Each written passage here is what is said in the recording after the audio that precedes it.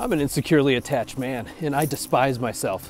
I'm an insecurely attached man. You'll find me at the gym putting on a ton of muscle to try and protect myself, physically, mentally, and emotionally. I'm an insecurely attached man. You're gonna find me playing video games, zoning out, and trying to protect myself from the outside world. Meanwhile, telling yourself that you're smarter and more capable than everybody else around you. I'm an insecurely attached man, and you'll find me in your comments section, spewing all the thoughts, feelings, and emotions that I hate about myself onto you and others.